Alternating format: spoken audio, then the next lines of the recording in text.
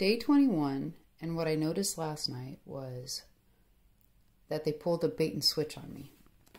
I redid my cage, but I did leave her nest as she had it, and I moved it to a different corner.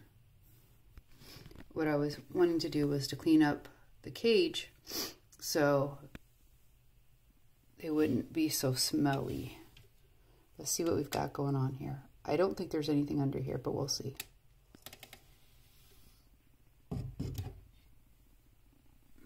Oh, wait. Okay. So I believe this is just one micro, and this is what I call the bait and switch. See how there's nothing in there?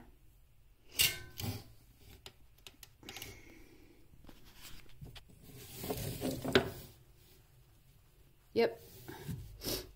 Mama got tired of me looking at her babies. So now the only one in the nest is either the aunt or the dad. So I guess our videos will be over for a while.